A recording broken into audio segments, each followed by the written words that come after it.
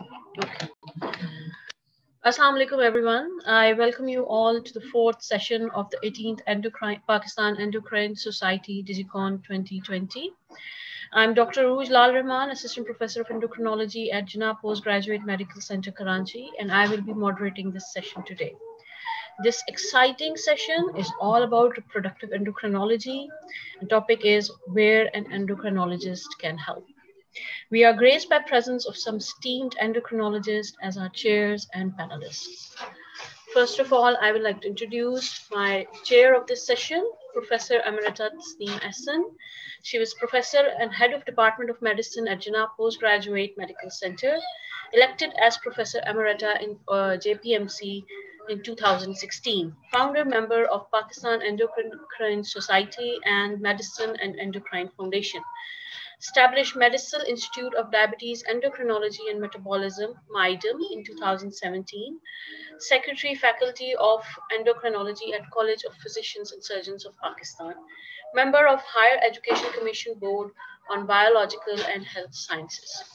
Now coming to our four panelists. First is Professor Dr. H. Amir.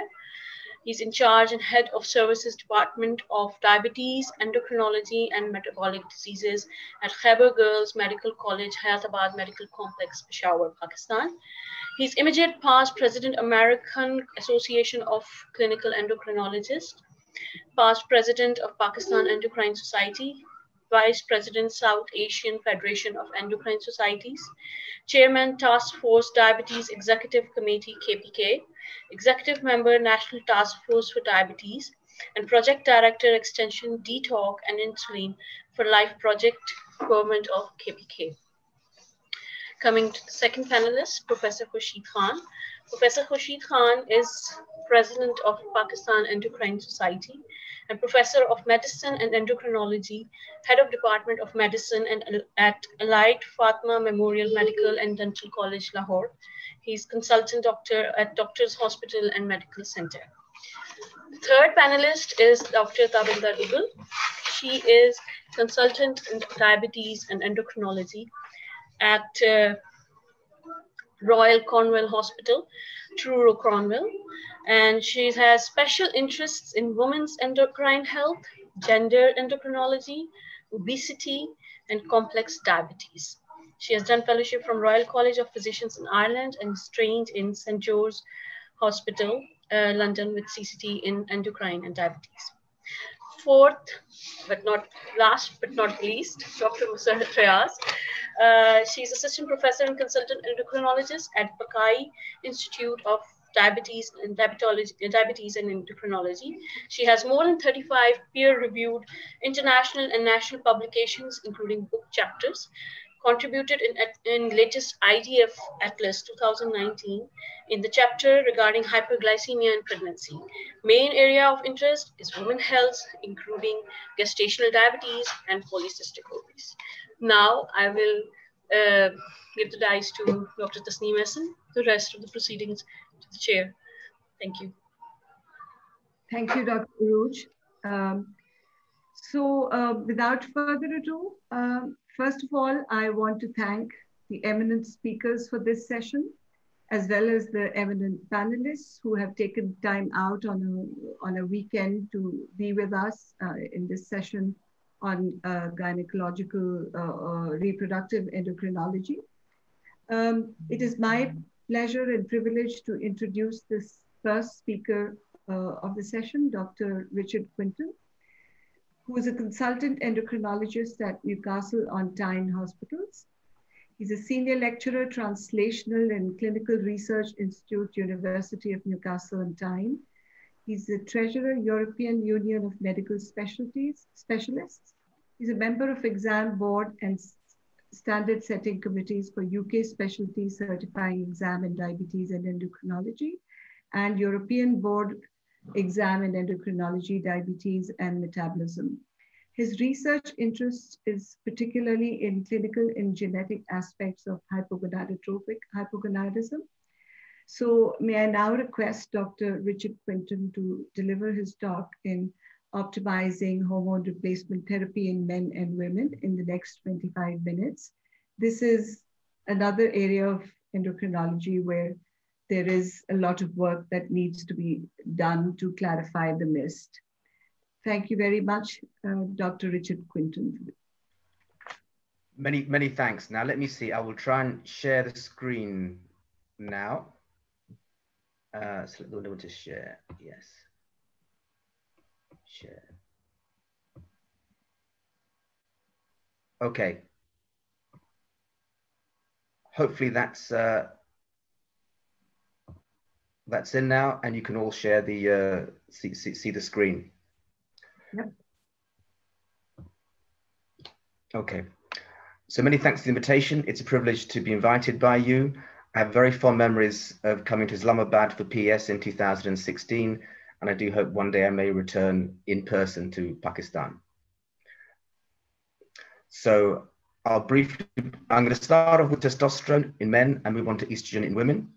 That order wasn't intentional, but I thought maybe if I'm going to wind up the OBGYNs, I'll leave it until the end. So testosterone, biological actions.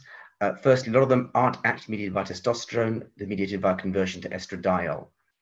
Many actions we think are due to testosterone actually result from its conversion to estradiol, such as effect to improve trabecular bone density and closure of epiphyses, feedback inhibition of GnRH and gonadotropin secretion. Interestingly, fluid retention with excessive doses of testosterone. We see that men who are bodybuilders who have used testosterone and get fluid retention take aromatase inhibitors to mitigate their edema. Then there are the estrogen-independent actions. This is pure testosterone or dihydrotestosterone effect, hematopoiesis, myoblast differentiation to muscle, effects on body and scalp hair, external genital development, and bone length and bone cortical thickness. And then effects that require both the testosterone direct effect and also the estrogen action, libido and spermatogenesis. Sometimes we actually measure an SHBG level, sex hormone globulin, to calculate free testosterone.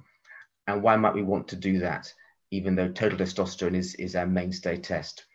Well, there are certain states that are very high in SHBG, which will tend to lower free testosterone, and certain situations that are low SHBG states, and that will tend to raise free testosterone compared to total.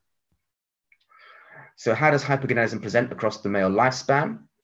Well, obviously, if the onset's in utero, then you may present with as ambiguous genitalia, as a 46XY disorder of sexual development.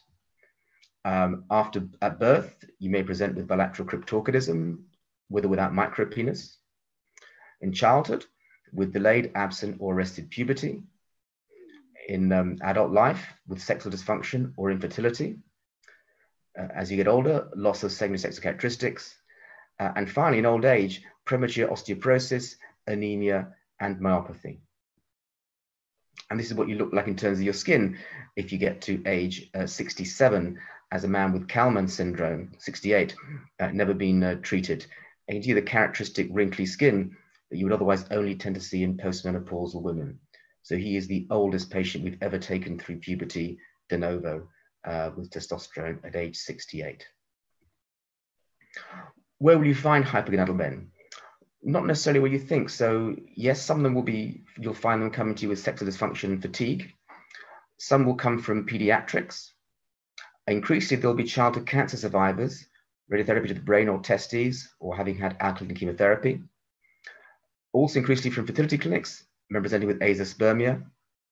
Survivors of testicular cancer, particularly those who've been orchidectomized unilaterally or bilaterally.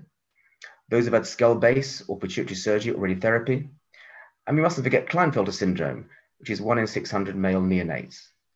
And then increasingly, we need to be looking at our older men presenting with osteoporosis and fracture, and also with anemia and frailty. So this is a statue of the National Gallery in London, just to illustrate some key differences between men and women. So this little child thing there has got a hemoglobin of 105 to 155. And then Venus here has a very similar hemoglobin in hematocrit, but Mars has a much higher hemoglobin in hematocrit. And the reason for that is entirely due to the effect of testosterone. So testosterone stimulates red cell production in bone marrow. We know that. We're not quite sure how, remarkably. There may be a direct action on bone marrow. It may act indirectly via increased EPO secretion or increased sensitivity to EPO. There may be also a mechanism related to hepcidin. We know that states of testosterone deficiency are associated with having a lower hemoglobin and hematocrit, such as hypogonadism, childhood, being female. And we know that too much testosterone will tend to cause erythrocytosis or polycythemia, which is why Lance Armstrong here had to venesect himself quite regularly. And so what is the risk of erythrocytosis and polycythemia? Well, we know very little about if it's due to androgens themselves, but we do know what the population risk is. And so we do know that if you have a high hematocrit, compared to the middle half of the centiles of the population, if you're in the top 5% of the population for hematocrit, you have a 50% increased risk of myocardial infarction. And there's no reason to suppose that having a high hematocrit due to too much testosterone will have any less worrying effect. But on the good news, this was from the T trials run by Professor Schneider.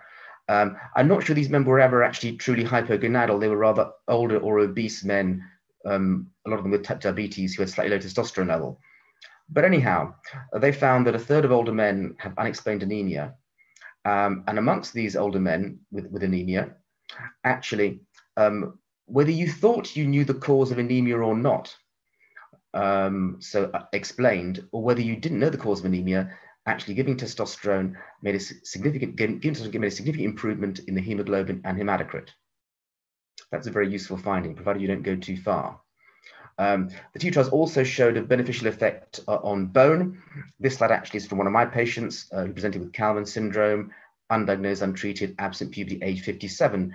And here we can see this remarkable effect of testosterone in middle to old age on this man, absolutely much more powerful than you'd achieve with any bone protective or anabolic drug.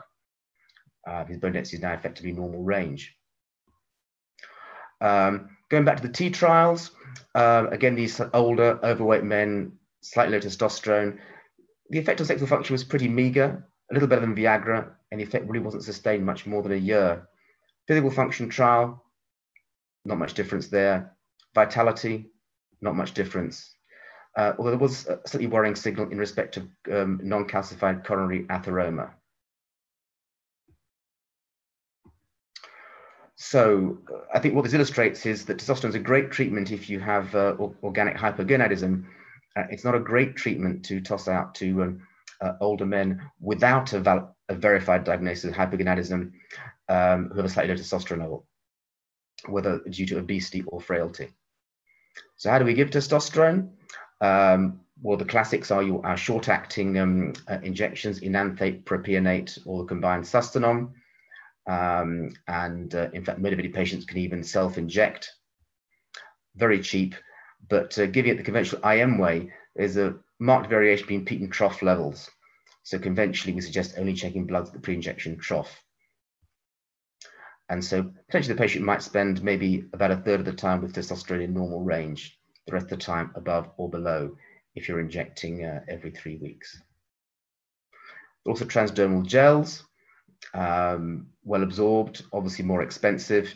You need to let them dry properly, less good with hairy skin. Make sure there's no contact with carers or partners. Especially be careful with sharing beds with children. And the pump dispensers, sachets, or tubes. But I'm told these are less successful in tropical climates, as they tend to stay tacky. And you get pretty stable physiological levels just with a daily application.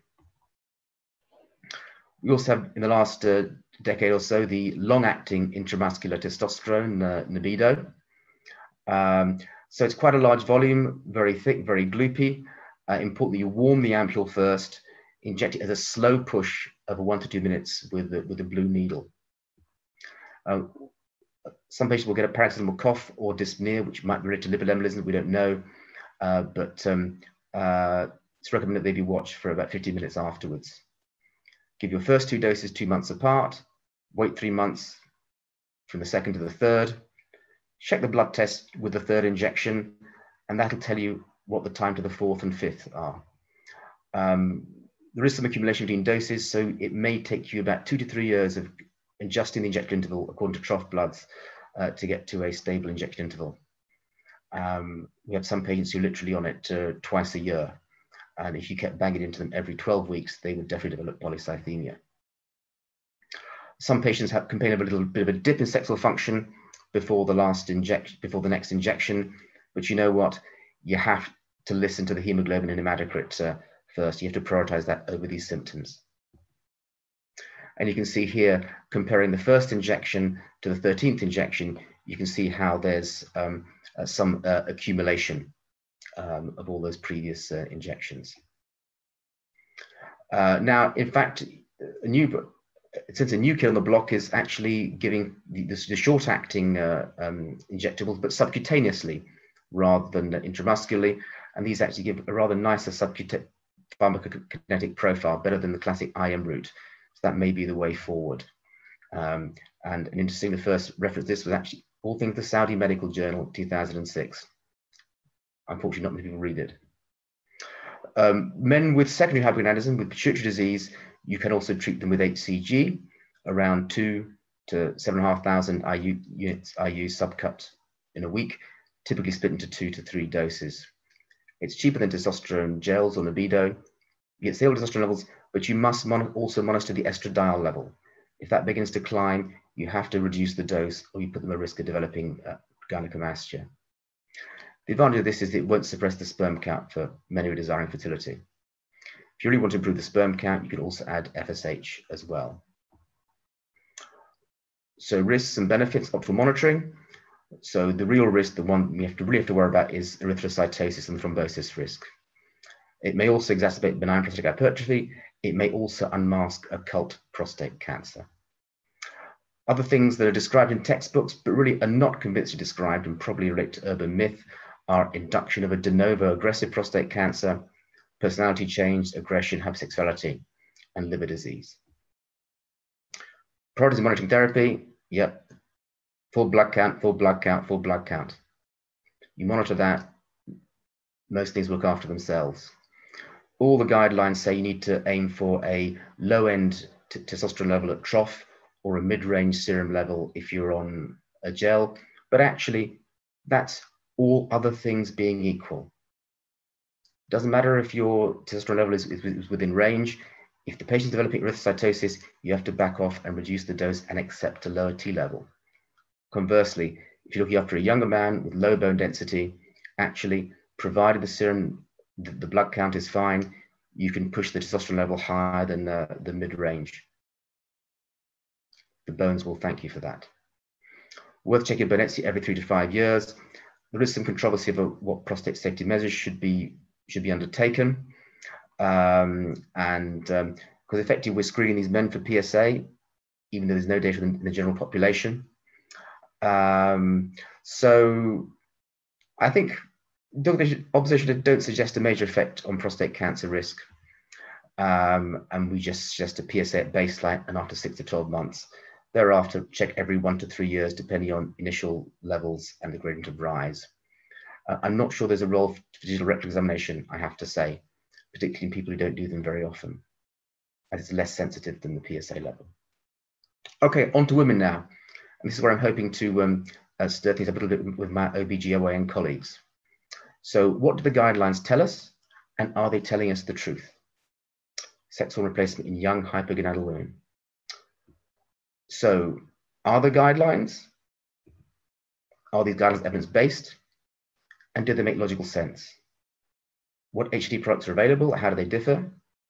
And are there transfer lessons from HRT in men to estrogen, what we could call trans men? And I'll try and put to you a rationale for titrated estradiol replacement rather than giving blind treatment with a random dose of female HRT.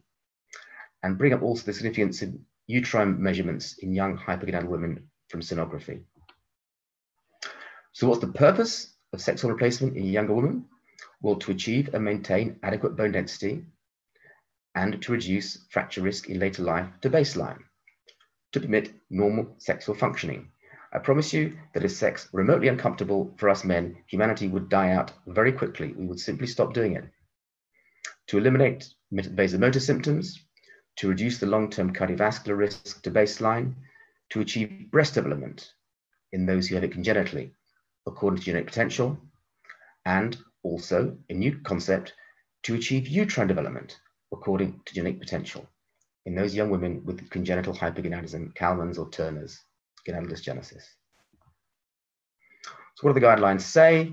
So these are, I picked up the worst ones first. These are the ones from the American hypothyroidism guidelines. Hypothyroid women on oral estrogen will require high doses of growth hormone. Yep, but frankly, who cares? The combined oral contraceptive pill may be more acceptable for younger females, for which actually the evidence of that is zero. No one has ever said that. No patient has ever said that to me. So I'm not sure why that's in there. Studies comparing these two regimens are lacking. Actually, no, the studies are not lacking. They are there, and they show that HRT is better. Estrogen is available in many forms: oral, transdermal, intravaginal creams, tablets, and rings, according to patient preference. And this just really shows just how the authors of the pituitary American guidelines knew nothing about female HRT. Because, of course, intravaginal creams, tablets, and rings, that's just female Viagra. That's to make sex less uncomfortable. None of that will be absorbed systemically. That is not a form of HRT. Measuring serum estradiol levels is not beneficial, actually. There's no evidence for that whatsoever. And I will present you some data to show actually it is potentially very beneficial. Moreover, some estrogens are not detected by the assays. Well, the ones that aren't the synthetic ones in the combined oral contraceptive pill. Natural estrogens are detected in the assays. And again, I will put forward suggestion why we should be using natural estrogens and not the combined oral contraceptive pill. What about UK guidance? National Institute of Health? Well, at least it's brief. One sentence. Women with premature ovarian insufficiency are offered HRT or a combined hormone contraceptive. And that's it. Slightly more sophisticated, the European Consensus Statement on congenital hypoc, including Kalman's. Estradiol is given orally or transdermally with cyclic progestin. So that's actually making more sense. What I would take up with are the doses suggested, which actually are way too low for a young hypogonadal woman in terms of the plasma levels you might achieve. So what estrogens are there out there? Well, 70-beta estradiol is your dominant circulating estrogen in premenopause. We also have Premarin, which comes from pregnant mares' urine. They're cathetered, by the way, so you wouldn't see them spurt that way. These pregnant mares catheterized.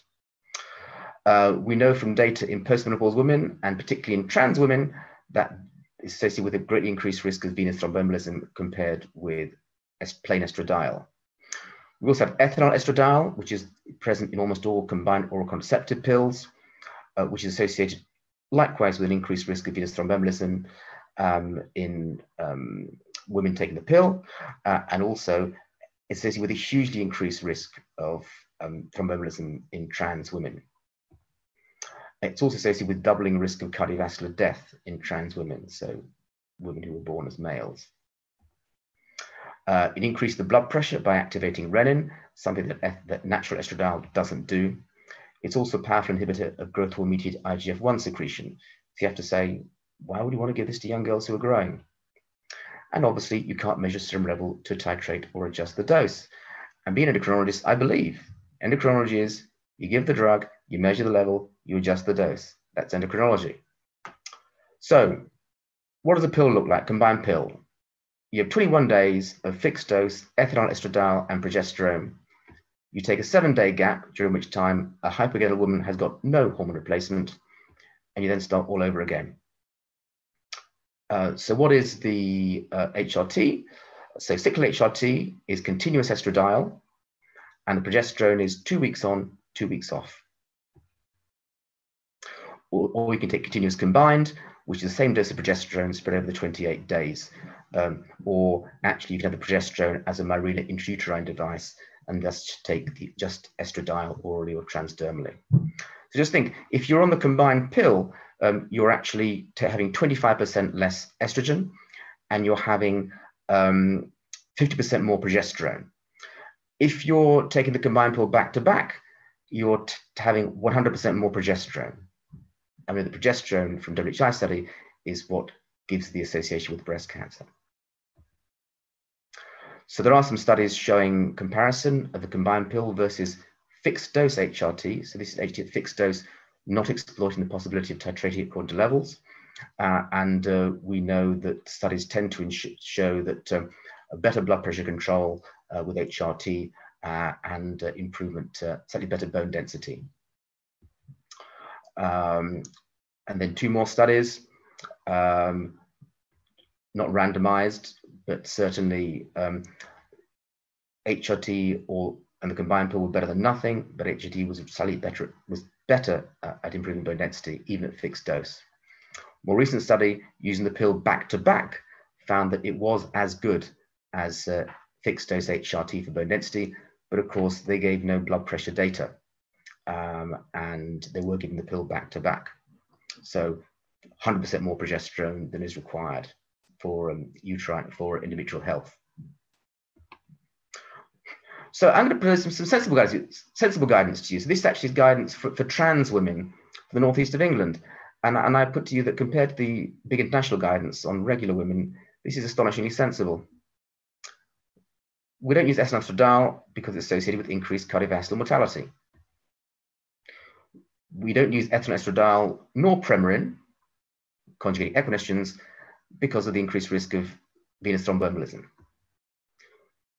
We adjust the estradiol dose according to serum level. We achieve levels that are in the upper half to the third of the normal female follicular range, which is around 300 to 600 picomoliter, depending on the laboratory. And the doses, we give whatever dose is required to achieve those levels. It's endocrinology. You give the hormone, you measure the level, you adjust the dose accordingly. And some rationales for titrating the dose. We know there's a big variation in bioavailability, both with a single dose and at steady state. Whether you give estradiol, oral, transdermal gel, or transdermal patch. We also know that looking at women in Turner syndrome, taking various fixed doses, that actually we see that it takes the higher doses to achieve adequate serum levels, which are similar to those you might see in healthy women with normal menses. And remember that HRT, for the fixed dose, these levels are formulated to shut down menopausal hot flushes in older women, and they may therefore be inadequate for younger women who require them for bone health and sexual health and cardiovascular health. So that was the biochemical rationale. There's also reproductive rationale, and this relates to women with congenital hypogonadism and induction of puberty. We know that incremental estrogen and deferring progesterone will optimize breast development outcomes in fertile induction. But actually, we pay inadequate attention to uterine development as a marker of satisfactory pubertal maturation. And we know that higher doses of estradiol may be required in order to achieve optimum uterine maturation in hypogonadal girls.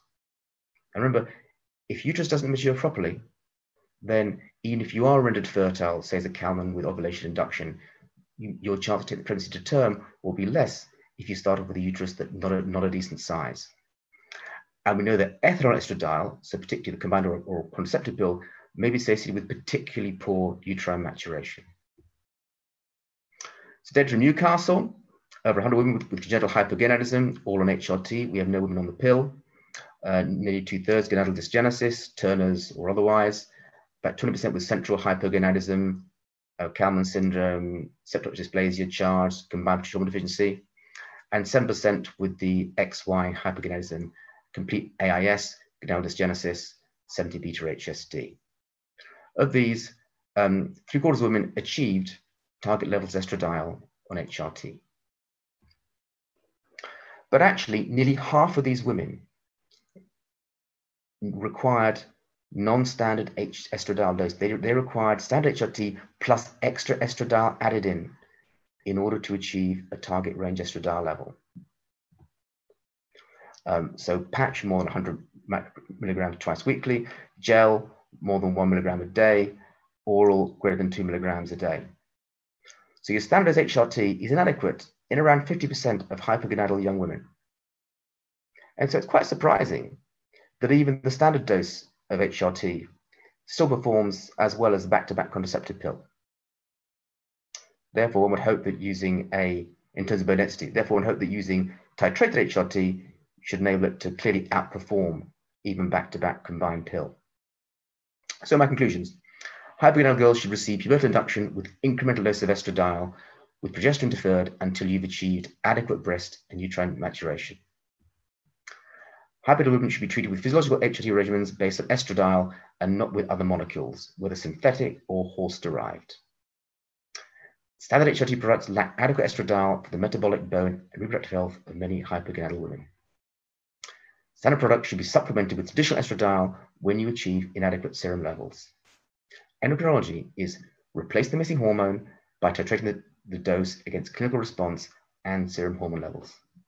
We already do this to men, so I think we should do it for women as well. So many thanks. Here's a few guidelines that I assisted in drawing up. And thank you very much for the invitation. And I will go back to our screen. Professor Tasnim, are you back online now?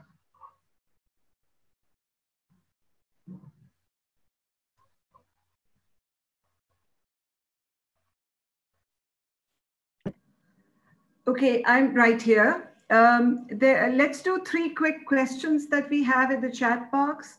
And Dr. Quinton, if you could answer them for us quickly. So the first question is unexplained anemia in an elderly male an indication for testosterone administration? No, but I would say it's only in the context of a research study. In clinical practice, it's certainly an indication to screen them for hypogonadism, and particularly unexplained anemia or osteoporosis in an elderly male.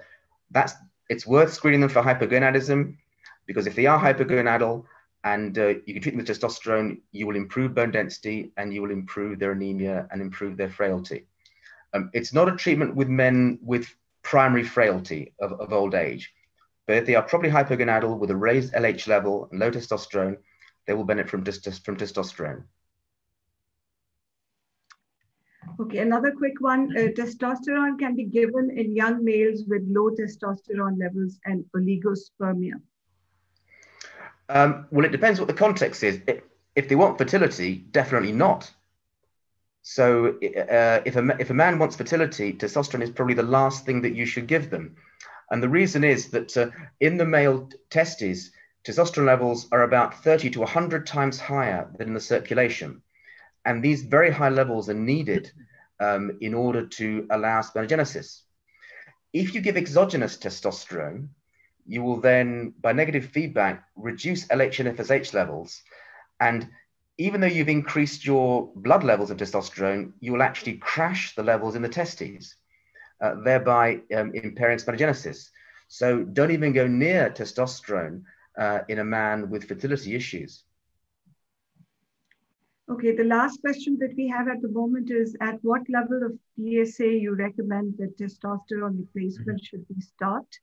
And can we restart it again in a lower dose once PSA becomes normal? There are age-related PSA normal ranges. There will be 2 reasons to stopping testosterone. One is if your PSA goes above the normal range. The second would be if it's shooting up very rapidly within the normal range. Under both these circumstances, you should refer for a urology opinion. Men who have been diagnosed with prostate cancer and have been treated with curative intent, and have had their anti-androgen treatment for 2 years, they may be restarted on testosterone, provided that cancer wasn't too aggressive and the urologist is okay with that. Okay, thank you very much, Dr. Quinton. That was illuminating in more ways than one. I particularly would like to mention the measuring of estradiol levels and titrating replacement therapy in accordance with that, because that is something that is not done universally, I think, because it appears in the guidelines, and we've had our students fellows say this to us, that, you know, the guideline says you shouldn't measure estradiol level, but this just defies, you know, any endocrinology that we do, that why particularly choose estrogen for not measuring and titrating, whereas you do it for every other thing, every other hormone. So I'm sure we'll have more discussion on this subject. Let me now move on to Professor Lubna Pal. Our next illustrious speaker, Professor Lubna Pal, is one of us. She is rooted very much in Karachi, but for many decades has now been in New York after going through UK and her MRCOG training there first. She's currently the Professor and Vice Chair of Education, Department of Obstetrics, Gynecology and Reproductive Sciences, Yale School of Medicine, Fellowship Director, Yale Reproductive Endocrinology and Infertility, Director, Yale REI Program for Polycystic Ovary Syndrome, and Director, Yale REI Menopause Program.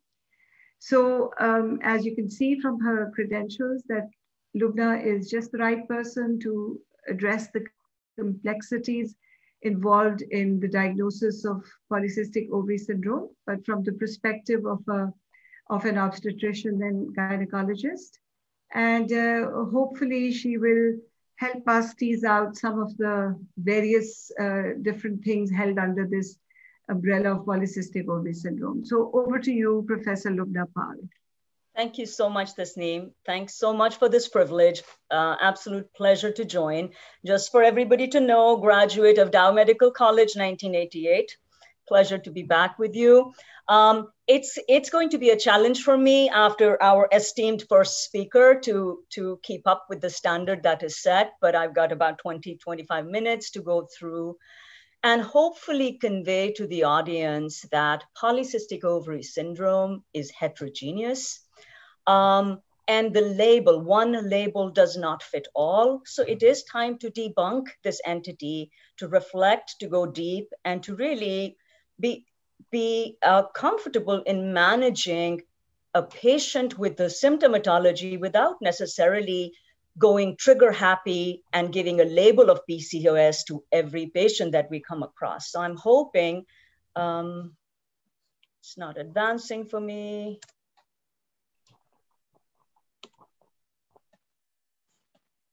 Okay, my slides are, oh, got it. No disclosures from my end as relates to this particular talk. So hoping that the audience will gain familiarity with our current understanding on heterogeneity in the presentation, as well as the pathophysiology of polycystic ovary syndrome. For this audience of endocrinologists and internists, I really am not going to belabor the aspect of how relevant insulin resistance and adiposity is to the overall clinical picture, but to underscore that insulin resistance and adiposity can masquerade PCOS. And at least based on my experience seeing women with PCOS from the subcontinent presenting to us in United States, insulin resistance really dominates the clinical picture in terms of as a mechanism for the patient presentation for PCOS. We'll touch upon the health implications that extend well beyond ovulation and fertility. And again, the goal here for me as a gynecologist and a reproductive endocrinologist is to sensitize all of us that management of PCOS is a collaborative effort between gynecologists and between internists and family practice and primary care physicians, because many of these women present to us for menstrual issues or for fertility issues. Once the menstrual issues are addressed temporarily, they're like a Band-Aid of oral contraceptives is placed on them, and nothing else is examined, and they go out in the population and continue to march towards lifetime risks. And when they get pregnant and delivered, they're really lost to the system till they try to attempt a pregnancy again. So one needs to create a collaborative approach to address the needs of this patient population. And then I'm hoping I would be able to convince that it's really not rocket science. It's not difficult to manage PCOS if only we would look at the patient and address the needs of the patient. rather than treat the label, let's treat the patient. And if we approach this entity that way, management can be pretty simple and effective. So the clinical hallmarks of polycystic ovary syndrome are menstrual irregularity with oligomenorrhea or infrequent menses dominating the clinical picture, less than 8 periods in 12 months, or cycles that are more than 45 days apart. So that's one of the commonest clinical presentations. Symptoms of androgen excess, which could be hirsutism, excessive androgenic pattern of hair growth, and acne are the 2 common symptoms. Now, it is so important for us collectively to understand that the pattern of hair growth that is deemed to be excessive for women is really based on data coming out of Western societies. We need normative data for our population from South Asia, our Pakistani population, Pakistan, India, Bangladesh, our population, to really understand what is abnormal in our patient population. Just because I am bothered by my hair and use depilation does not mean I have a pathological spectrum of hair growth. I just may be cosmetically bothered by it. And I may look just like my mom and my sisters, and my mom may have had 7 children. So let's really collectively work towards categorizing what is abnormal hair excess in our women. And then hyperandrogenemia, which is elevated circulating levels of androgens, and the dominant androgen here is testosterone, total testosterone, as well as free testosterone being elevated, recognizing that our prior speaker has really sort of set up the stage for me in terms of the sex hormone binding globulin being a driver of free androgens, and obesity does drive down, and particularly insulin resistance, drives down sex hormone binding globulin. So I am a believer that total testosterone tells us so much more about the classic form of polycystic ovary syndrome, whereas free androgens could be elevated just by weight gain and worsening insulin resistance. So I do believe insulin resistance can make any woman look like PCOS at some stage of her life. So hirsutism and acne really are the 2 common clinical stigmata. Thinning of scalp hair, female pattern hair loss is presented in about 20% of the patient population. That may be a presenting symptom. To underscore, it is not virilization. It is not male pattern hair loss that we're talking about. We're talking about crown, thinning of scalp hair, widening of the central parting that is prevalent in this population. And lastly is the morphological appearance of ovaries on ultrasound, called the polycystic ovarian morphology, which focuses on ovarian volume. So a plump ovary, an ovary instead of being an almond, looking ovary, it looks like a golf ball. It has a spherical appearance. There is dense stroma, and there are multiple antral follicles measuring less than 9 millimeters. Till fairly recently, we had put the threshold at 12. So more than or equal to 12 follicles, even 1 ovary, led to a diagnosis of polycystic ovarian morphology. So we have 3 prevalent criteria, NIH criteria, Rotterdam, and more recently in United States at least is the Androgen Excess Society, PCOS Society criterion, which basically saying any 2 of these spectra could be present in a patient for us to label a patient as polycystic ovary syndrome. I just want to underscore here, just because a patient meets criteria does not mean she has polycystic ovary syndrome. We have got to exclude differential diagnoses. We have to look at the trajectory of her progression of her symptoms and take it from there. So somebody who has regular periods all her life, gains 20 pounds of weight, starts having irregular periods, starts growing some hair in her chin. It's so common for me to see those patients be labeled as PCOS and sent to me for management of PCOS. So this is what we are working with. For a gynecologist and a reproductive endocrinologist, ultrasound is like a stethoscope to a pulmonologist or an internist. So we use it all the time. And I would urge my gynecological colleagues to really get comfortable with their own assessments rather than depend on a radiologist to provide you a read. Panel on the left is identifies a polycystic ovarian morphology, dense central stroma, peripherally pushed small follicles. More recently, consensus, different panels of discussions, different authorities across the globe have challenged the number of 12 follicles only to meet criteria for PCOM. And now the upcoming recommendations are ovaries should have at least 25 or more follicles in any one ovary to meet the polycystic ovary morphology criteria. That has not made it to clinical care yet, but people are really starting to realize that newer technology, advanced radiological imaging, you get to see so many follicles in young ovaries anyway. So let's not overcall polycystic ovarian morphology. Panel on the right reflects what is called a multifollicular ovary, commonly seen in young women with hypothalamic amenorrhea. Again, a radiologist may call this ovary on the right a polycystic ovary. It is not a polycystic ovary. The stroma you can see is attenuated. It's just an ovary. It's like a car park. The cars have just not moved out yet.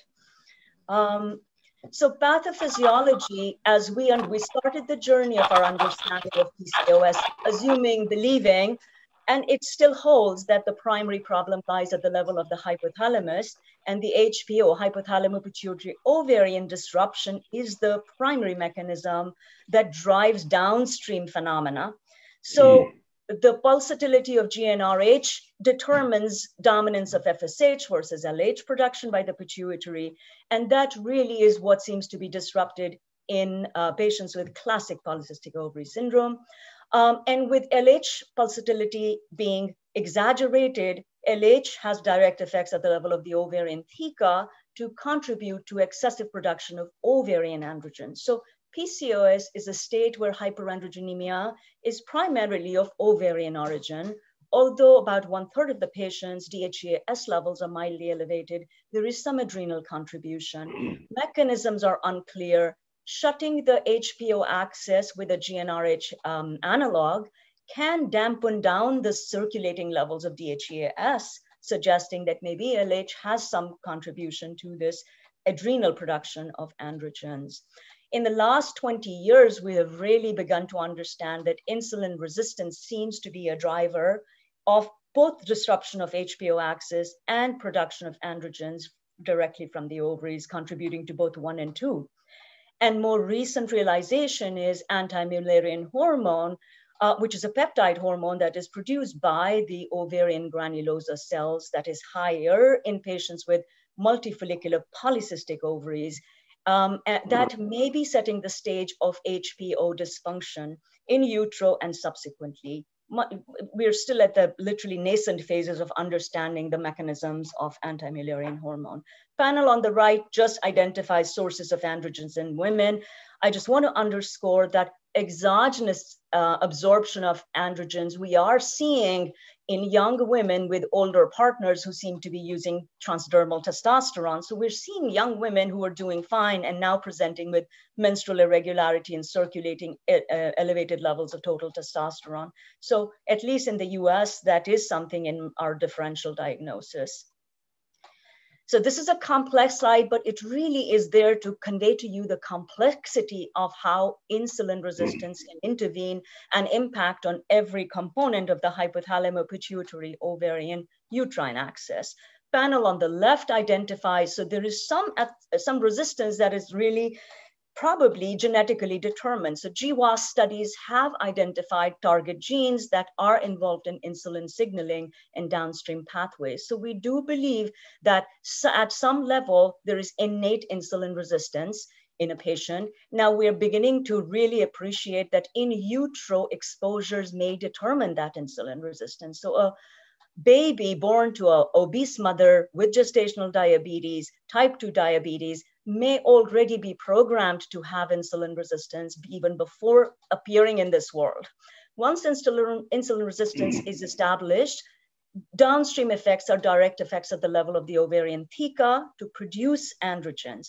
The androgens dampen the effects, the production of sex hormone-binding globulin, as does insulin. Result is net increase in androgens. Net increase in androgens further worsen the insulin resistance, so it becomes a vicious cascade. And the panel on the right really identifies insulin having effects at so many levels. So insulin resistance really is appearing as the driver of the pathophysiology of this entity called polycystic ovary syndrome. Now, in the clinical field, clinically, a patient with central adiposity and obesity is insulin resistant. But acanthosis nigricans, recognizing that the distinction and the detection of acanthosis is so dependent on the background skin color of the population, but this is an important clinical hallmark of insulin resistance. In the lab experimental arena, clamp studies are the gold standard of identifying insulin resistance. Fasting insulin levels are commonly used to reflect insulin resistance. But unlike the older adult population, women with reproductive age women with PCOS, commonly, at least in my experience, tend to have normal fasting levels of insulin. It's a panel on the right, which reflects, so the vertical axis is demonstrating plasma levels of insulin, horizontal axis is demonstrating time points following a glucose tolerance test. These effects are comparable whether you give IV bolus of insulin or oral, but much more exaggerated insulin response happens when you give oral bolus of glucose to this population. So blue line represents what happens to the insulin levels in a normal population. Orange represents what happens in a type 2 diabetic, recognizing the type 2 diabetics have a higher fasting level of insulin. PCOS women tend to have ballpark normal levels fasting of insulin, but when you give them a bolus of glucose, their insulin levels become tremendously exaggerated, and they stay exaggerated for a long time. In our patient population, we've done studies, reactive hypoglycemia is commonly encountered in this patient population. So insulin resistance really can be determined clinically, can be determined utilizing tests, which we commonly use in our clinical practice. So the journey of our understanding of PCOS really started when I was a med student and a resident. We really were identifying patients at the level of adulthood. But over the past nearly 30 years, we have really gone backwards and have come to understand the underpinnings of PCOS phenotype are established in utero. And adiposity, obesity, dysglycemia, insulin resistance are all playing a role. Chances are epigenetic changes are happening. Clearly, epigenetic changes in the placentas of these pregnancies are well described and have been related to adiposity in pediatric age group. Heavier young girls are much more likely to land up having a PCOS-like phenotype. And that is so I cannot underscore the importance of having pediatricians, OBGYNs, internists all work together in minimizing the burden of PCOS and its related sequelae at the population level. So these are the common patients from my clinic when I first started looking at PCOS. Old data, but really represents what we have. Oligomenorrhea is probably the commonest presentation, but polymenorrhea, heavy erratic periods are also common. Excessive hair growth, acne, and then thinning of scalp hair. So recognizing oligomenorrhea, so many other factors contribute to menstrual irregularity and HPO dysfunction. For this audience, I want to underscore eating disorders, psychological distress, physical distress, abuse, sexual abuse, emotional abuse, huge underpinnings to irregularity of menses. So just because a girl has irregular menses does not mean she has PCOS. We've got to rule out these things. Excessive hair growth, I underscored the importance for our population. We need to define what is normal before we start calling everybody who's needing depilation or wanting depilation as abnormal. Recognizing genetic profiles and idiopathic hirsutism are common entities. In terms of acne, we need to be sensitive to the fact that pubertal acne is physiological. Just because a 14-year-old has acne and has irregular periods, please don't give her a label of PCOS. Infectious etiology of acne, particularly in young people who nibble their nails. They bite their nails and they rub their face. They bite. It's a vicious cycle. It's well documented and observed in our pediatric patient population. And once you try to abort that phenomena, acne starts to improve. And thinning of scalp hair, again, maternal, paternal history of scalp hair loss as they age is important. And then metabolic underpinnings, our own data, we published this, that dysglycemia in women with PCOS, those who are dysglycemic are much more likely to acknowledge hair loss and hair thinning. And then micronutrients, iron deficiency and biotin deficiency are common in this population. So a few cases from my practice, 15-year-old presenting with painful periods, prolonged cycles, menarche since 12. She has acne on her chin, progressive weight gain. She's depressed, she's anxious. She was sent to get an ultrasound scan, abdominal ultrasound scan, and was told she has PCOS and was sent to me for consultation with PCOS accompanied by her mom. Both patient and mom are even more bothered by the fact that she will have fertility problems later on in life because she has polycystic ovary syndrome. The girl is petrified that she has big cysts in her ovary. Does she have PCOS? So some pertinent details. Her mom had gestational diabetes. She was a macrosomic baby. All her pediatric trajectory, she was greater than the 90th percentile. For parameters, she has behavioral psychological issues. And to underscore, abdominal ultrasound scan findings should not be used for diagnosing PCOS in adolescents. This is only for adult population, not for young people. This is another patient, Pakistani girl, came to me to see me in US, diagnosed with PCOS at age 25. Her need is primary infertility. She visited back home, had an ultrasound scan done, was told she had polycystic ovaries. She does wax her hair. Her periods are a little bit irregular. And she was told she had PCOS. Pertinent details. Her periods were regular till past 12 months. She got married. She moved to US. She misses her family. She's alone. She's gained a few pounds, changes in diet, limited exercise. Her hair growth pattern is just like her mom. She does not have PCOS. This is a patient, again, sent to me on pills, diagnosed PCOS at age 17, meets all the criteria except she has late onset congenital adrenal hyperplasia. Another patient sent to me for thinning of scalp hair, has irregular periods, polycystic appearing ovaries, except she has suppressed gonadotropin levels. She's an athlete. She has hypothalamic dysfunction. She has low sex hormone binding globulin. Her estradiol levels are barely detectable. And she has slight elevation in free testosterone. She does not have PCOS. So health implications, in the interest of time, I'm moving forth to say, for this audience, I just want to underscore endometrial pathology. Women with classic PCOS who are hyperandrogenic, who are overweight to obese, who are insulin resistant, are at risk for endometrial hyperplasia and even endometrial cancer, regardless of their age. Their erratic bleeding pattern requires endometrial sampling to rule out underlying disorder. And mental health should be focused on in this patient population. Plenty of data now showing prevalence of morbidities, depression, severe depression, anxiety are way higher in this population. Chicken or the egg is difficult to tease out. Is it the cause or is it the effect? But I hope conveyed to you the moment mental health is affected, hypothalamo-pituitary axis gets affected. So in depressed people, don't be trigger happy in labeling them with PCOS. It could be their depression and their psychological stress that is contributing to her bother.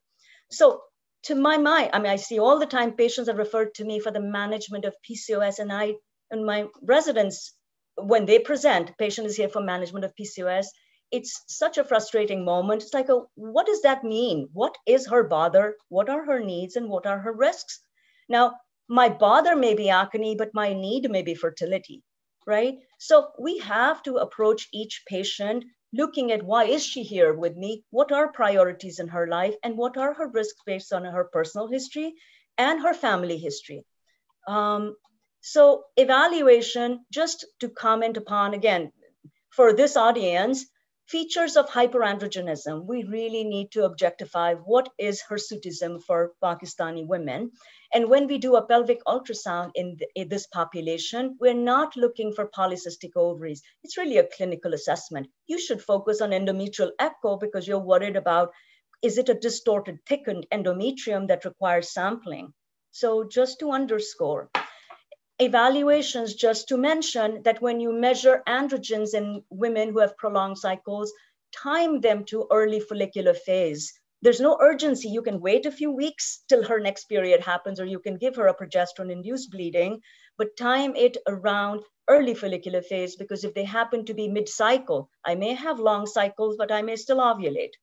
Her androgens would be bumped up anyway. If you are measuring gonadotropins, again, time them in the early follicular phase. Insulin, I hope I've been able to convey to you that if I'm interested in measuring insulin, I prefer a provoked insulin challenge rather than fasting insulin. So really management then becomes, what's your bother? So if your bother is abnormal menses and you are overweight to obese, the first line approach really is lifestyle. Combined hormonal formulations have a huge role to play in regulating the menses, provided the patient understand the mechanism of action. Now, I would make a pitch to our population that please switch from using combined oral contraceptives, which have social connotations in the population, to a combined hormonal formulation, which may be an acceptable terminology. Progesterone-only agents are effective. Insulin sensitizers do, and metformin is the prototype, does improve the cyclicity of menses in this population, provided given long enough. Takes a minimum of 3 months for metformin to do anything to the HPO axis. And for uterine endometrial protection against this unopposed estrogen, which this population is at risk, sort of gets exposed to, because their ovaries are still making some estradiol and their body fat stores are converting androgens to estrogens. Levonorgestrel intrauterine devices offer excellent endometrial protection. I guess in the context of social norms, so sexually active women not seeking fertility, this may be a great opportunity device to use.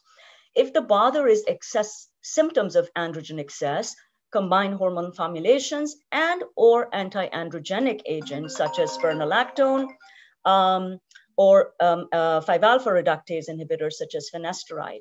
Data do show that when you combine the two, you get more efficacy than when you use only one, recognizing that anti-androgens are teratogenic. So if a sexually active woman is prescribed an anti-androgen, please do combine it with a reliable contraceptive approach. The only place where dutasteride may have a role in managing hyperandrogenism is in managing thinning of scalp hair. And considerations when you're choosing your combined hormonal formulation really is, does she need contraception? You need to have that perspective, because some patients may have some bother from these agents. What dose of ethinyl estradiol should be in the pill? Is it appropriate for her family to be told I'm giving her a contraceptive? And really focus on what is the progestin component of that pill, because choosing a neutral progestin or an anti-androgen progestin, such as spironolactone, which is drospirenone, which is available to us in US, or cyproterone acetate, which is available to you in Pakistan, would be an appropriate regimen. And I would argue that if a patient had painful periods, irregular albeit painful, choose a continuous OCP regimen. There's no need to give her cyclic menses when the menses are painful for her. I have a cheat sheet in my office in terms of dosages and the types of progestins, and I would urge you to really have that available to you so you can match the pill to the patient's needs, using lowest ethinyl estradiol dose for patients who have psychological issues, who get PMS very easily. And in women who have excessive bleeding issues, maybe a more potent progestin would be an appropriate choice. In the interest of time, I'm going to move on. So metformin, I'm not going to belabor to this audience other than saying it does have a role in managing both menstrual issues as well as infertility seeking women with PCOS, because it does reduce the risk of ovarian hyperstimulation syndrome related to use of gonadotropins. Fertility seekers, the only aspect to this audience is an anovulatory woman can have a partner who's azoospermic. She can have blocked tubes. So please, she needs an evaluation and risk mitigation, preconception risk mitigation. And for the internist and the endocrinologist in this audience, once she delivers, she needs long-term surveillance because her risk for type 2 diabetes is really high. So time for a paradigm shift. Panel on the left is how we have been managing PCOS. Oh, you have you have polycystic ovaries on ultrasound, you have irregular periods, you have acne, whoops, you have PCOS. I think we need to really first talk about what are the mechanisms at play for each one of these entities. They are all intertwined, they are all interrelated, and I need to unmask them. And once I have unmasked them, I choose the appropriate treatment strategy for managing this population. And differential diagnoses, please keep them in we have got to consider them, rule them out.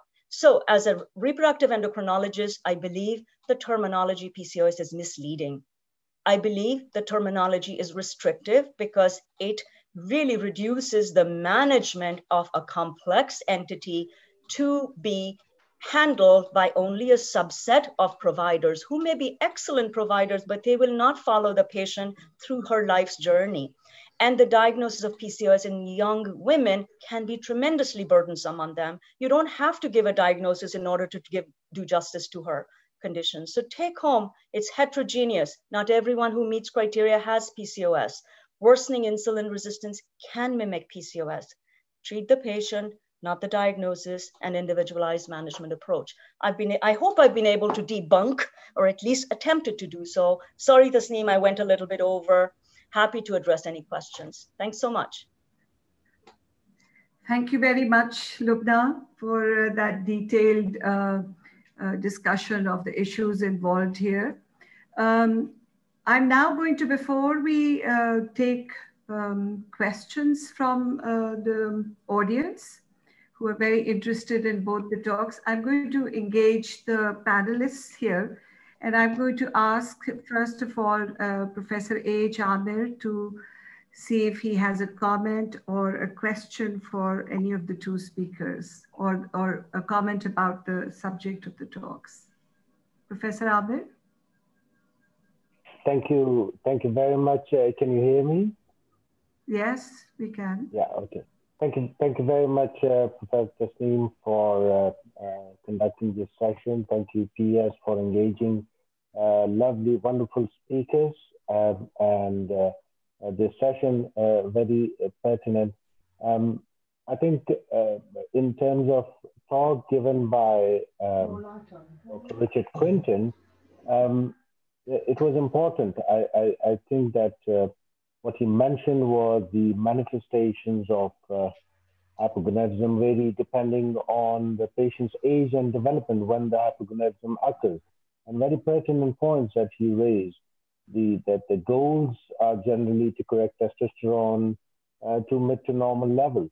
Now, this is just a comment and a question as well, that so far we've been living in this part of the world with just one preparation of male androgen replacement. And he mentioned about libido, which we don't have here, the long-acting one. And the experience with the gel which is recently available is limited.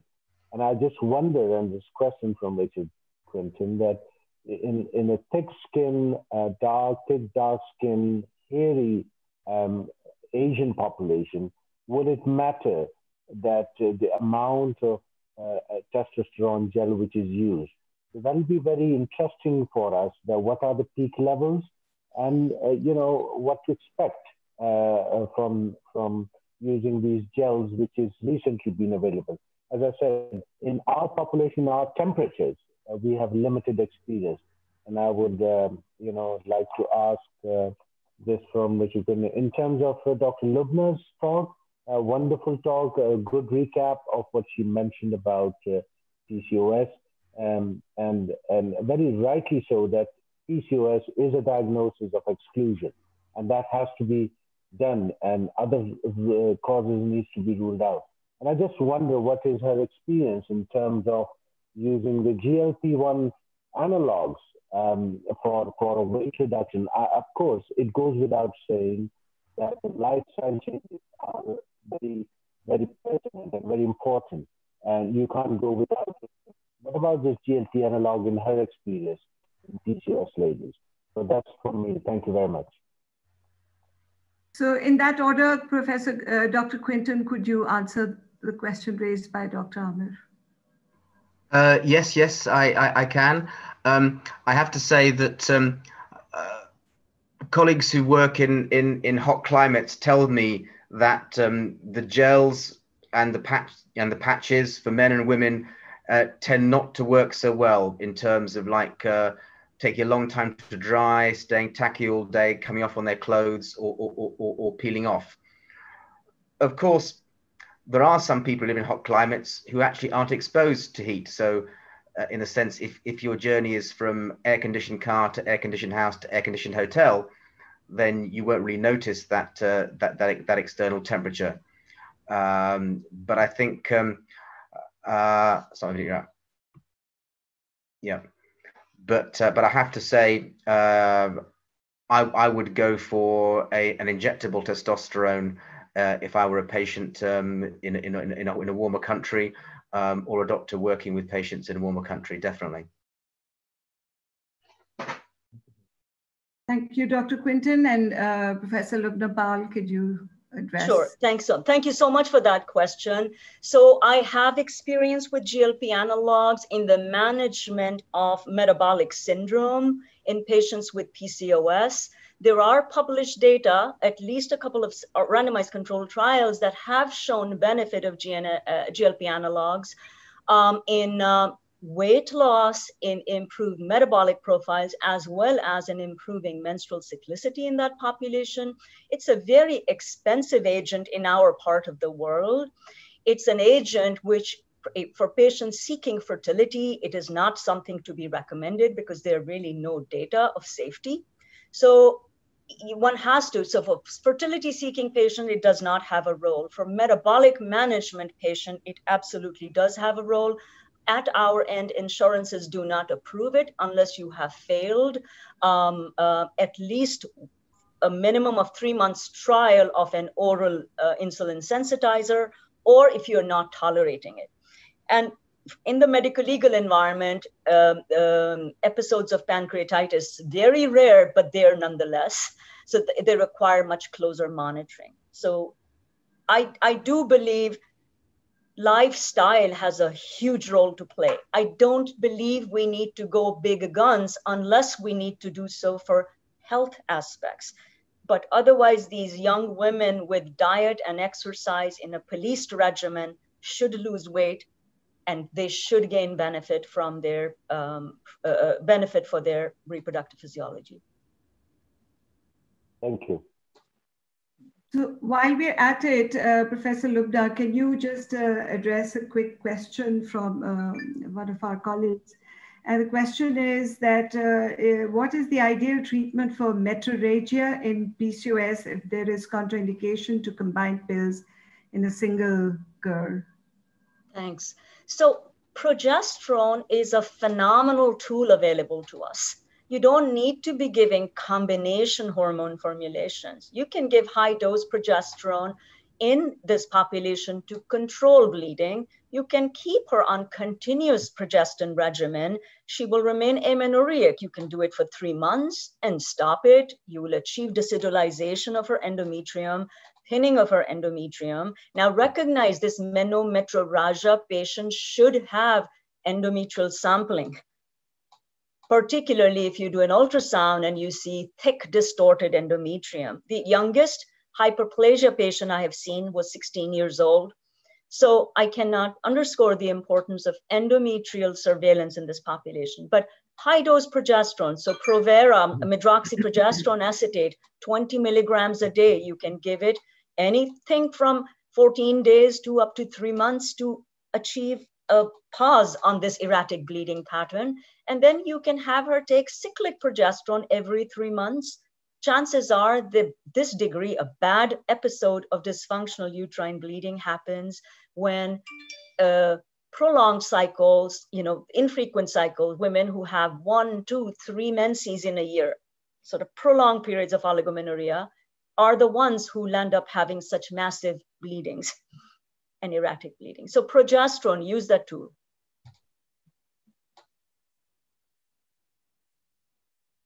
Thank you, Professor Lubna. May I now invite our second panelist, Professor Khurshid Khan, for his comments or any questions that he has for the two eminent speakers. Professor Khurshid Khan. Thank you, Dr. Tasnim. It was a real treat to listen to both presentations from our prestigious speakers, Dr. Quinton and Dr. Lubna Paul. Really enjoyed it. Now, the PCOS is such a heterogeneous group of diverse disorders that I always say every patient has a different PCOS disease. Every patient is different from other patient in terms of when it comes to PCOS, maybe based on her needs, maybe based on her bother, like Dr. Lubna very clearly elaborated on that. Now, my question, there are a couple of questions I have here regarding PCOS. First of all, we have seen a huge surge in our younger population of PCOS compared, if you compare it with the previous generation. And I'm not referring to our those younger patients who are overweight, but rather referring to the patients who are lean and they have PCOS. And that's, that's a very good, well-known and published entity in South Asian population, lean PCOS patients. I remember when I was US, we always used to say, if you are not obese, then possibly the cause may be something else. It's not PCOS, look for something else in that patient. Lean PCOS is very rare in Caucasian population or in African American population. Now, why do you think that we have seen such a surge of PCOS patients in our lean population? I'm not referring to our morbidly, our obese or overweight patients. That's number one question. Is it based on some dietary habits we have, certain food consumptions? Would like to hear your take on that. That's first part. That's one part of the question.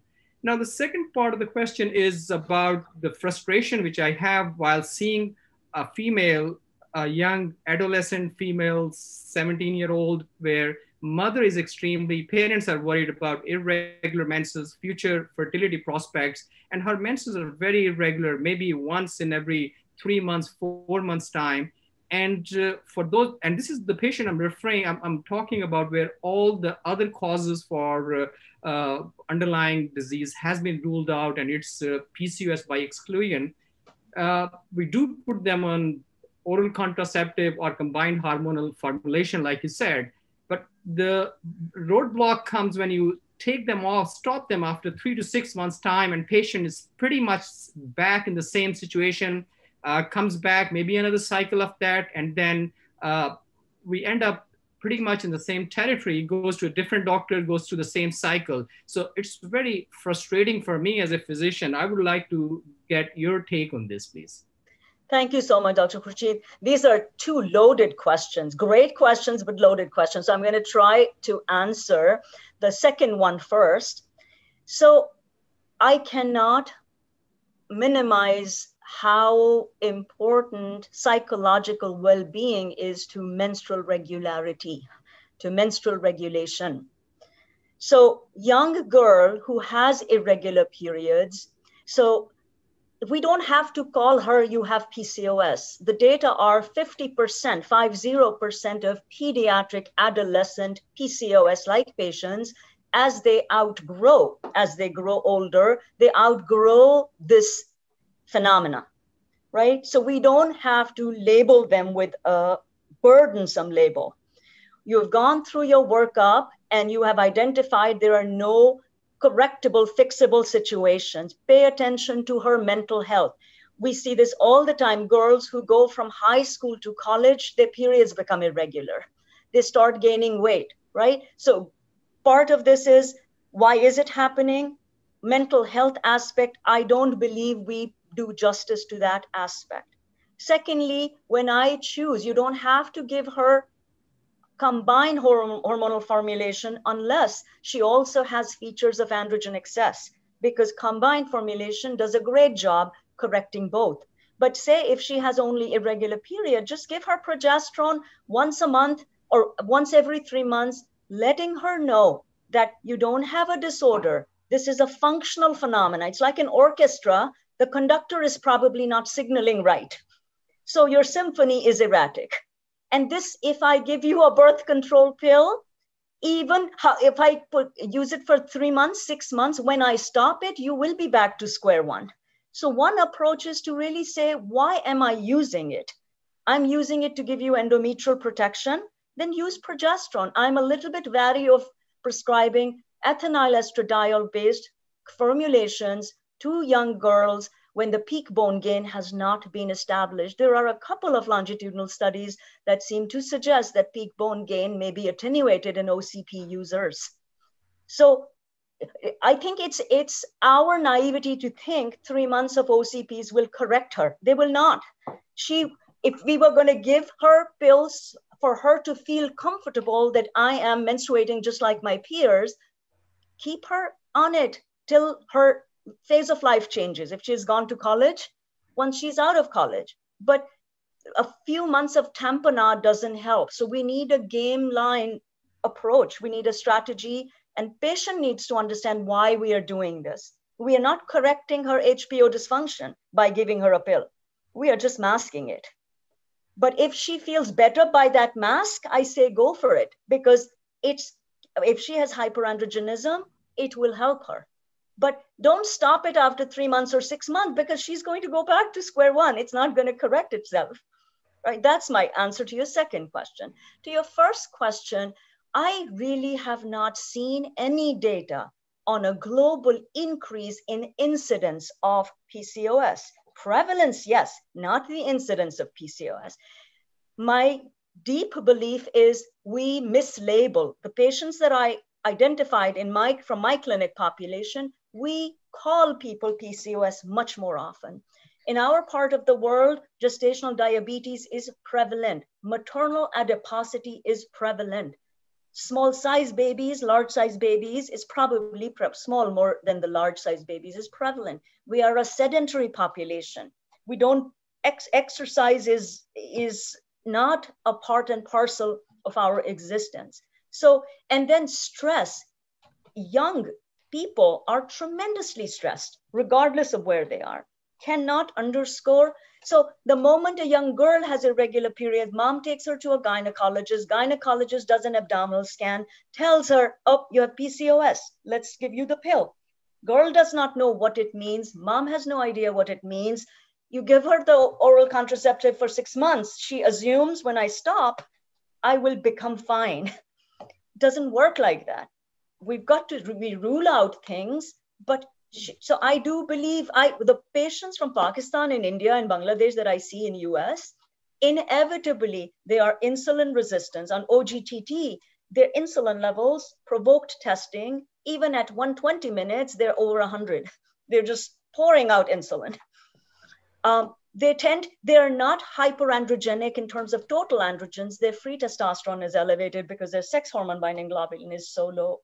They eat processed foods there. So it's like a galaxy of possibilities here.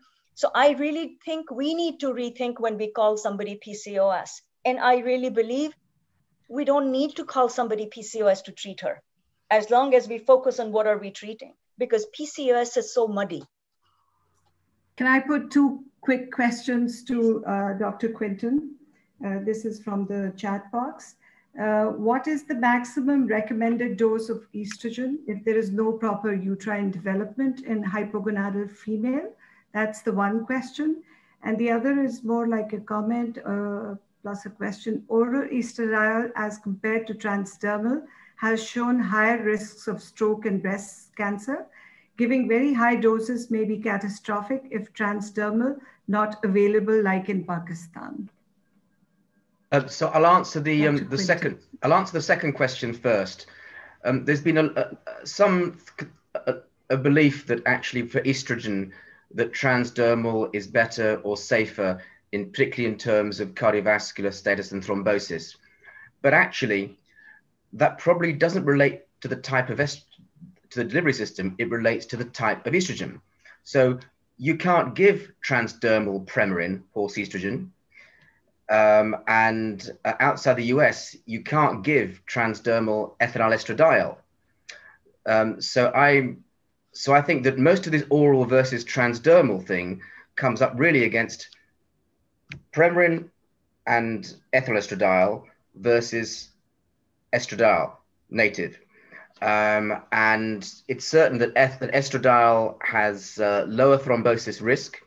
Whether you can make that risk even lower by giving it transdermally, I'm not sure. But the key thing is, don't use Premarin, don't use ethinyl estradiol if you want to minimize the thrombosis risk. Maybe transdermal has some benefits, but the important thing is use the right compound. The other question was in terms of maximum doses for uterine development. So clearly, if you're inducing puberty, you're going to start off with a low dose of estrogen, because we know that starting low with estrogen and building up the dose gradually and deferring progesterone for as long as you can, that's what gives you optimum breast development. And actually, that's what gives you optimum uterine development. And historically, what used to be done was, well, the moment a woman had some cramps and some bleeding, or girl, we'd say, okay, so you got endometrial hyperplasia, now is the time to start the progesterone. And my practice now is to say, okay, you got some cramping pain, a little bit of spotting, are you happy with your breast development? If you're not happy with the breast development, or if we're not happy, actually, we need to give you more time on estrogen alone. So I might even then back off the estrogen dose a little bit to allow the cramps to recede. Similarly, I would also say, well, let's see what the uterine maturations look like. If it looks like she's got a fully mature adult uterus in ultrasound in 3D, I'd say, you know what, this is okay. You're good to go now for cyclical estrogen progesterone HRT because you've got well-formed breasts and well-formed uterus. However, if your uterus is still not fully developed, I would say, you know what, we're going to back off on the estrogen dose a little bit, let those cramps go away, and keep you on estrogen only for a bit longer, for as long as possible, to let your uterus mature before we give you the progesterone. So that's if you're inducing puberty. And then, of course, when you pass through puberty and you're on your HRT until normal age of menopause, what is the estradiol dose you need as a young woman? Well, the answer is it's usually variable. Almost nobody requires less than 2 milligrams oral estradiol a day. And some women require more than that. Most I've used is 5 milligrams. It's whatever you need to achieve a physiological serum level. We wouldn't say, well, the most thyrox you can have is 100 micrograms. Your TSH level may be 100, 10 or 12, but we can't give you more than 100 micrograms of thyroxine. And really, we need to apply the same criteria to HRT as we do to all other aspects of endocrinology, and to accept that people's bioavailability, their absorption is very different, and we just need to give a dose that's titrated according to serum levels.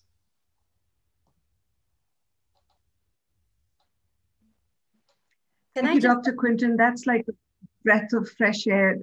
I was going to invite Dr. Tabinda Dugal to get in at this point with her comments and her questions, if she has any. Thank you very much, both Dr. Quinton and Dr. Pal, for your brilliant and really remarkable presentation. So I was going to pick on the point from Dr. Quinton, actually, about the estrogen for the puberty induction. Do you ever look at bone age, when it doesn't look like the child has quite caught on, or the young person hasn't quite caught on to their height and the uterus looks quite good, but do you kind of tend to delay introduction of progesterone if they still have got some height to catch, looking at the bone age, or do you just rely on the uterine development alone? I don't look at bone age. I think I can't think of many circumstances in which bone age would change my management. So we look at breast development, and we also look at uterine development. And when we're happy with both, that's when we will introduce the cyclical HRT with progesterone to induce regular bleeds. With the historically, pediatricians were very fixated on height, particularly in Turner syndrome, and there was a fashion decades ago of actually trying to delay estrogen as long as possible, delay puberty, whilst they poured in lots of growth hormone. And the price for this was really rather bad uterine development. So we know for Turner syndrome, if you delay estrogen until you're after the age of 17, you're never actually going to get adequate uterine development, even if you manage it as well as you possibly can in terms of doses after age 17. So girls who've got, they've got a problem because they were diagnosed in childhood or even in utero, really you should be looking at starting very low dose estrogen before they're 10 years of age, probably, with little micro doses. Yeah, okay, thank you. And my next question also was to Dr. Quinton, and then I have a couple of questions for Dr. Pal, is about, you talked about the hormone replacement in women, and do you ever prescribe, like, the doses of, the dose that is for women, testosterone to women who have got low libido as part of their HRT? No, I don't. And I know that that's quite a fashion amongst gynecologists doing postmenopausal HRT, and there are some interesting data. The thing is, they don't know what they're doing. And I'm in the sense, I'm not mean that in an insulting way. I'm just saying they're giving testosterone, but is the benefit of testosterone that of testosterone, or is the benefit of testosterone is this woman's not getting enough estrogen, we're giving her testosterone, and that's been converted to more estrogen. So is it testosterone for its androgenic effect, or is it testosterone given as pro-estrogen? And the only way to know the difference is to do the proper studies.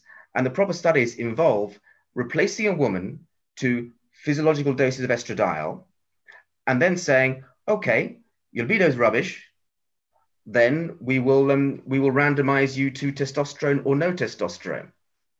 The other thing I would say about female libido is this, is that we think a lot of it's kind of up here in the brain. But actually, what my patients tell me is there's nothing like having painful intercourse to really trash your libido. And if your estrogen levels are rubbish, and you've got a poorly estrogenized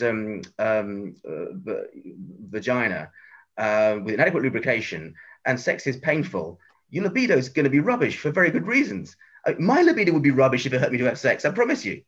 And so I think there's also some misunderstanding as well as what are the mechanisms of low libido in postmenopausal women. Imagine a lot of it's upstairs, whereas quite a bit of it possibly may well be downstairs. Okay, thank you. So a couple of questions for Dr. Pal. One was, how I kind of try and use scoring system for the hirsutism, Galway ferryman type of thing. And, there are some patients who are like Portuguese or Spanish origin, and it doesn't quite hold for them, because even their mothers will say, oh, because, her grandmother is for such and such a, descent. What is the way to develop one for our countries? Because, we are normally very hirsute, and I think that there is a very high incidence of the slim PCOS going around in the community, probably because of the eating habits and the lifestyle and all that. So I think it would be an extremely difficult task to take up to find someone who is, going to be classed as part of population that can be used as a normal, or what would you define as hirsutism in that population? So if you had any suggestions, that would be great.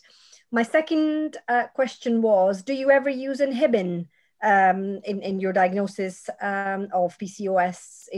I think it comes and goes as a fashion, but I think some people are using it as a tool for other conditions in gynecology. But do you ever use it for PCOS or insulin resistance? Thanks so much for the two questions. I'll start with inhibin first. The answer is no. We have to be quick with the answers. Yeah. Inhibin answer is no. Anti-Mullerian hormone is a much more sensitive marker that too has not made it to the diagnostic realm yet.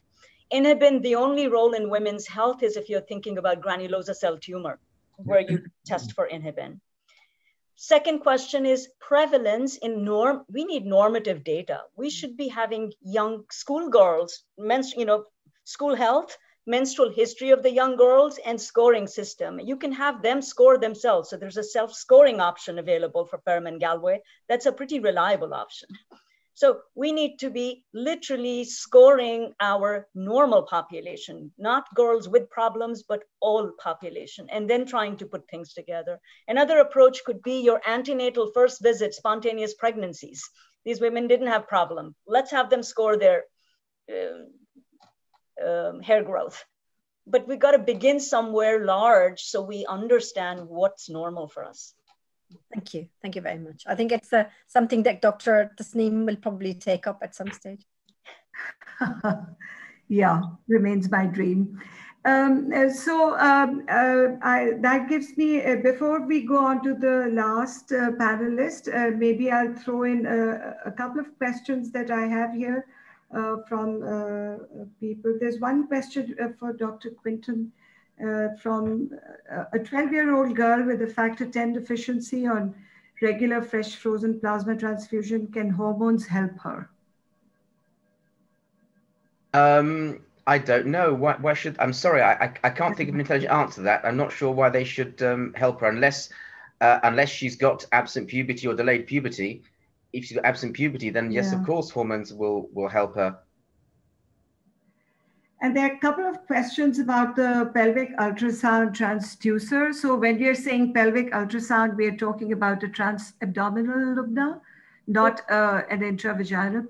So we are talking about, so in pediatric age, abdominal approach to looking at the pelvis is undertaken. In non-sexually active women, particularly in our part of the world, the pelvic organs are looked at through a transabdominal approach. Whereas sexually active women, you approach it transvaginally. Regardless of this, the comment that I tried to convey, really concept was, do not use ovarian morphology to call PCOS in pediatric adolescent population.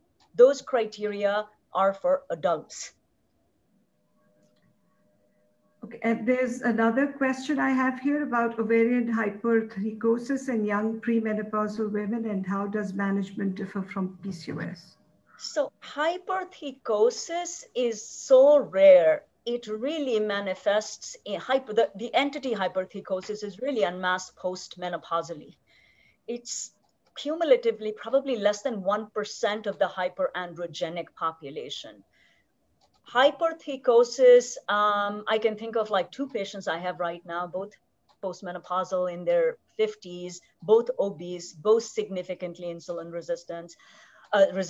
When we look at MRI data, pelvic MRI data, MRI call of ovarian morphology as trichosis, you see a little bit higher than 1% prevalence in reproductive age women. So it's a question of what modality was used to diagnose this condition. But in premenopausal women, hypertrichosis as an entity is extremely uncommon. It tends to present postmenopausally.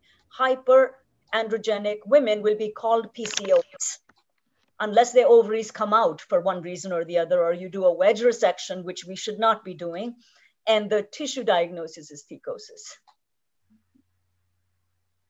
Okay, thank you, Professor Lubna Pal. And now I'm going to invite Dr. Musarrat Riaz for her observations and questions, if she has any. Thank you very much. Very pertinent talks by both the speakers. Just a comment to Dr. Lubna, as you have already mentioned very rightly, and we all have been listening to it, that PCOS is a misnomer from early on. So is there any chance that we can correct this terminology? Because many a time we see patients coming to us only with ultrasounds, and in Pakistan where we are practicing, there is no definite criteria of doing ultrasound. People coming with just few cysts and being diagnosed as PCOS. So is there any chance that we can have a different terminology in the near future? What's your take on it? Thank you so much for that question. I think a easier approach, should the terminology be changed? There's a debate going on for the past 15 years at least with no consensus happening. So I don't see a change happening in my career timeline part. But what I could tell you, and I can underscore, people should not be getting an ultrasound to make a diagnosis of PCOS. You know, it does not add, unless I'm worried about the endometrium and I'm getting an ultrasound to really look at that. But, and so it's very unfortunate that we don't have time to talk to our patients. We just want to give them a diagnosis and then give them a prescription, and that's it. So my suggestion is an easier adopted approach is to say, please don't use ultrasound unless your management will change based on findings. But for now, we're working with, unfortunately, this is what we have, and it requires consensus at so many levels that it was easier to remove Trump than PCOS being changed. Thank you. Just a quick question to Dr. Quinton also.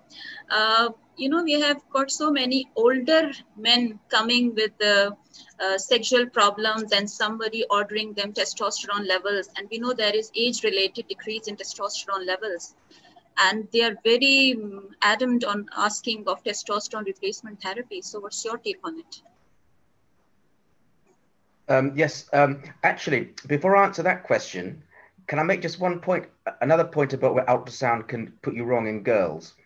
So if you have a young girl who's apubertal with primary amenorrhea, the guidelines all say you should do pelvic ultrasound. I say, please God, do not do that, because chances are you'll cause this enormous panic about, oh my God, there's no uterus. Yeah.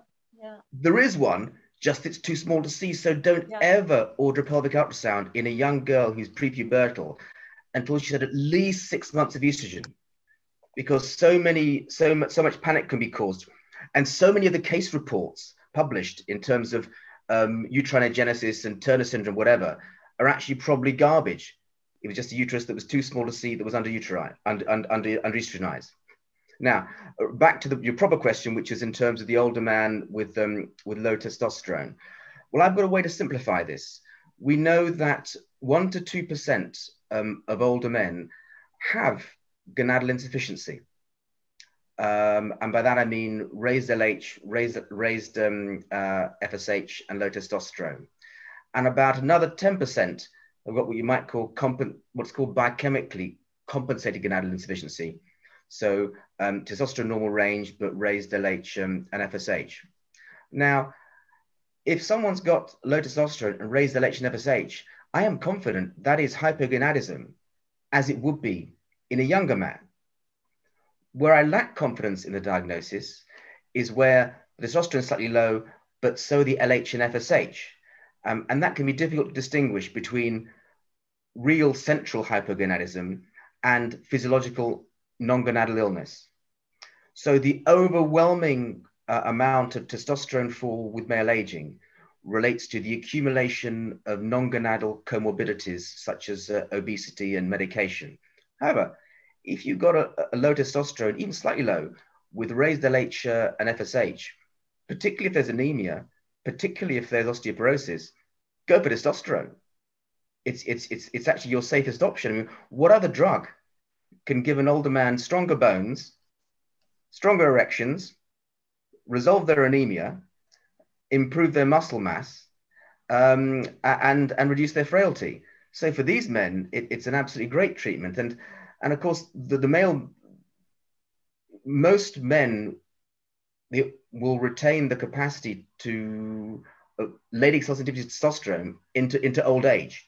So the normality is that provided you're not ill and your hypothalamus is shut down, you're going to be making testosterone to old age. And so therefore, physiologically, there's no reason not to give an older man testosterone if their testes have begun to fail. And on the wards, when I'm on the wards about once a year, I'll pick up 2 men a week. So inpatients come in with other diagnoses. I promise you, I don't do a full endocrine examination. I don't examine the testes. I look at the labs. I see, anemia. Is there a cause? No. Check an FSH level. FSH level high half the time, and then we show low testosterone. And so it's been said that hypogonadism is at the same time being overdiagnosed, misdiagnosed, and underdiagnosed. And the men pushing for it aren't necessarily the ones who stand to benefit from it, although they may be the ones who put in the worst and nastiest complaints about us. And whereas men with like frailty or osteoporosis and anemia may not care about their sexual function at that age, and therefore they may not come up with that as a positive symptom. But actually, testosterone replacement has the potential for improving quite a few different parameters for them. So I think we're running over time. I just need to conclude this session now, but I need to pick your brains about one thing, Dr. Quinton, and that is something that I've often thought about, and now recently I think I've started doing it a bit more. So when you see a child who is, a couple of years or 3-4 years before puberty, say an 8-year-old or a 10-year-old, or even a peripubertal girl whose puberty is delayed, or a boy, hypogonadotropic hypogonadism I'm talking about. So we go in with hormone replacement therapy like you described, but I was just wondering whether giving them small doses of gonadotropin injections, not the full stimulatory dose, but like it normally happens, that the testis does not get to the adult size just around puberty. There is a slow development that happens throughout childhood. The ovaries we cannot see. So I'm assuming that something similar happens there also. So what stops us from giving gonadotropin at the same time as we are doing hormone replacement, estrogen or testosterone? Habit. And actually, there is one situation where I would love our pediatric colleagues to use gonadotropins. And this is where a boy is born with bilateral cryptorchidism or unilateral cryptorchidism with another marker of hypog, such as they've got micropenis, or they got cleft lip or cleft palate, or they got markers of other pituitary hormone deficiencies. What I'd like them to do is, before the child gets to 3 months of age, the boy, do a blood test, LH, FSH, and testosterone. If the LH, FSH, testosterone are not in the adult puberty range, which they should be in little boy during mini puberty, and instead they're undetectable, at that point you've diagnosed congenital hypog, and you don't need to wait until puberty. And then before you even think of referring them to a pediatric surgeon, treat them with FSH and HCG to try and bring the testes down. The data show there's 80%, actually no, 100% of cases, the testes come down. But of those that come down, in about 10%, they retract back up again. But then those cases are much easier for the pediatric surgeon to bring down because the testes are much bigger. And also you've enlarged the cord. And so therefore your chance of losing a testis is much smaller. So I'd encourage gonadotropins in that situation. We just need to break the habit of bilateral cryptorchidism, pediatric surgeons. Now, in terms of induction of puberty, yes, you can induce puberty with gonadotropins, certainly in boys. The difficulty is getting them to adhere to regimes that they don't really understand. But yes, you can do it, and I do it when the boy's still cryptorchid. So it does happen that the boys are cryptorchid and they slip through the pediatric net. What I would generally do is I would start them with testosterone with some FSH for 3 months. I would then stop the testosterone, add in HCG, and I'd be simultaneously taking them through puberty and also inducing descent of that testis. And yes, we've seen some very late descent of testes. So the same situation applies to young girls also. And, once you've started HRT, if you were to simultaneously be giving them gonadotropins, what's the harm? Because when you replace hormone, you don't really develop ovaries or testes. Well, so the difference is this, that First of all, there's much less of a mini puberty phenomenon in neonatal girls. And the remarkable thing is, if you compare inducing sperm production in a hypoc male to inducing ovulation in a hypoc female, the difference is remarkable. So in a hypoc male, you can be treating them for a year before you see any sperm, maybe. And you won't reach a peak sperm count for maybe 2 or 2.5, occasionally 3 years. And even that peak sperm count may be well below what we consider normal for a normal man. And then about 10% of them, well, actually 50% of them, if you're Reproductive Orchid, will never get sperm at all. By comparison, you can have a woman with Kalman syndrome, provided you mature to uterus okay with estrogen. Literally, she can have gonadotrophin injection, HMG, Menopure, once a day for about 7 days, pull out a nice big juicy follicle, inject FSH, ovulate, have sex, get pregnant, done. And so in a sense, women are born with all their eggs for their life good to go. Whereas the hypoc male testis has to be has to be developed from zero, from ground zero. So that's why I think gonadotropins are much more promising in terms of male adolescence than female adolescence. I would say, having said things are so easy for women in pregnancy, hypoc, obviously they don't need estrogen in pregnancy because the placenta makes it. But then once they deliver and they want to breastfeed, at that point the midwives say, don't take hormones, don't take hormones. And of course, you don't need much estrogen to breastfeed, but you need some. And so I always advise women, listen, make sure when you go to hospital to deliver, you got in your pocket some 1 milligram estradiol tablets. And the moment you've delivered, you start taking half a day. Otherwise, you won't be able to breastfeed. If you can get your obstetrician's agreement, great. If you can't get their agreement, you have to do it anyway. And then you carry on estrogen only, low dose, until you finish breastfeeding, after which you can convert to combined HRT back again.